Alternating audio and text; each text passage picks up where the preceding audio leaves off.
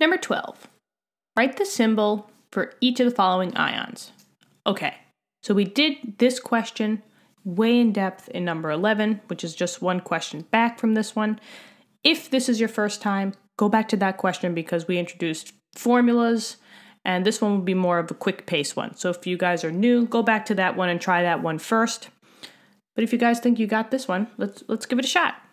All right, so we should know that ions is just a charged atom. So whether that's going to be negative or positive, that's okay, right? If it's a nitrogen with a -3 or a lithium with a +1, they're both ions because they both have charges in the upper right-hand corner. Whenever we're writing our symbols, right, remember that it's the given element name. I'll just represent it as EL. And you have 3 things to mark up, right? The top right, the top left, and the bottom left. The top right, yes, I still need to learn my left from my right. But the top left is always going to be your Z number, which is the mass number. All right, that's the bigger number. The bottom left is your atomic number. That's your A number, atomic number. And then, last but not least, the top right is your charge. So just like I wrote the -3 for the nitrogen and the +1 for the lithium in the top right corner, those are standard. You'll never put a charge nowhere else. It always goes in the top right. Okay, so let's give it out. Let's give it a shot, right? For A, it says the ion with the +3 charge, 28 electrons, and a mass number of 71. Okay, so I'm just going to write down here A, B, C, and D, just so that I have room. And let's get to it. The first thing we always got to worry about is we should always get the atomic number, right? Now, in this case, they didn't tell us what the atomic number was. And remember, the atomic number is just the number of protons. Now, if they don't specifically say it, we could easily find it by doing other formulas. We should know that the overall charge is always equal to the protons minus the number of electrons that you have.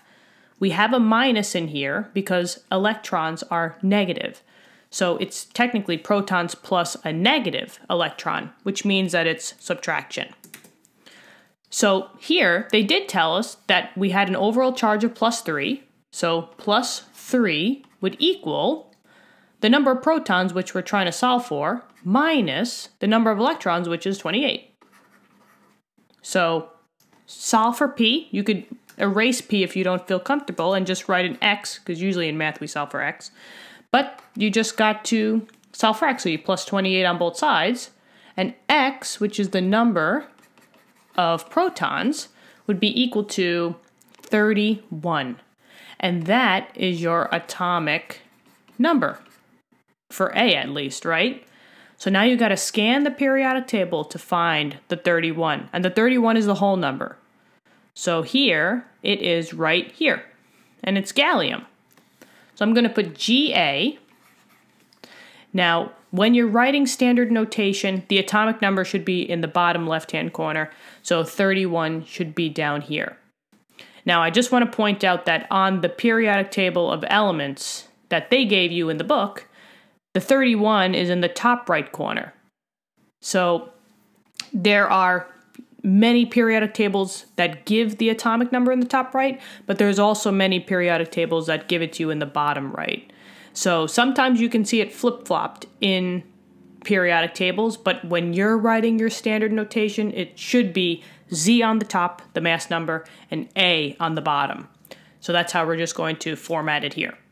So we got 1 out of the 3, right? They told us, well, now we know that we have an atomic number of 31. Let's see, they told us that we had a +3 charge, so that goes in the top right corner. You could say +3, you could say 3+, it does not matter. And now we just got to find the mass number. What's the formula for mass number, guys? Mass number is always equal to number of protons plus number of neutrons. So here, I'm just going to simplify it by saying P plus N. Simple as that. Now here, they told us that they gave us a mass number of 71, so we don't even have to do that. So 71 just goes boop, straight up here. Box this answer off. That's the first answer, guys. A is done. B.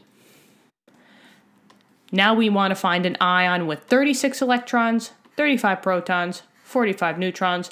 We always want to find that atomic number first, and that's the number of protons. In this case, they did give us protons, 35. So I got to look and scan the periodic table for 35. And that is right here. So that's bromine. So I will write Br, bromine. The 35 goes down here. Now we just got to fill in the other two slots. They didn't give us a mass number in this case, but we could find it out by protons plus neutrons. So in this case, it would be 35 protons plus 45 neutrons will get me the mass number, which is the Z number. So this would be 80. So that's the number that goes on the top. Last but not least, we got to find the charge. They didn't tell us a charge specifically, but we know that the overall charge is protons minus electrons. So protons is 35 minus electrons with this, which is 36, and you should get a -1 overall charge. So that goes in the upper right-hand corner. -1, 1 minus, or just adding a negative like that, it all means -1. So doesn't matter, box your answer off. That's for B. We are doing good here. C, the ion with 86 electrons, 142 neutrons, and a +4 charge. Okay, first let's find that atomic number. We should always be able to write down the element first.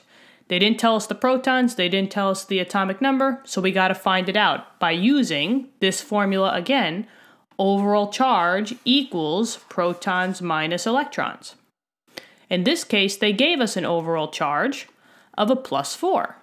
So +4, actually, let's see, I have some room down here. I'll write it by C. +4 equals number of protons, which we don't know, so I'll label that as X, minus number of electrons, which is 86.